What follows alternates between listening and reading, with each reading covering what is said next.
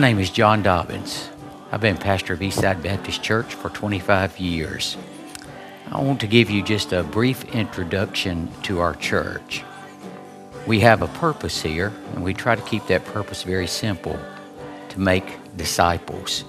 We have learned through the Word of God in Acts chapter 2 that there are 5 simple steps for people to grow in the Lord Jesus Christ. It is through the Word of God, through prayer, evangelism, fellowship, and the ordinances which our Lord left us.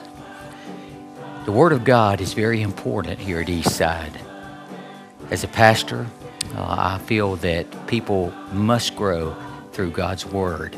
We have a very strong Sunday school ministry, which starts at 9:30 on Sunday mornings, goes to 10:30. Our worship services start at 10:45. As you go through the video, you'll see some of our Sunday school classes in action.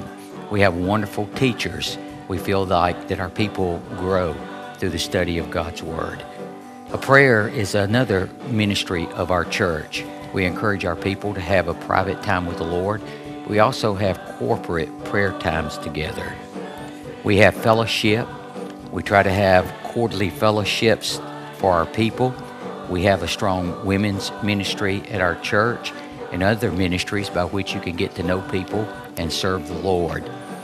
The ordinances are communion, the Lord's Supper, and baptism.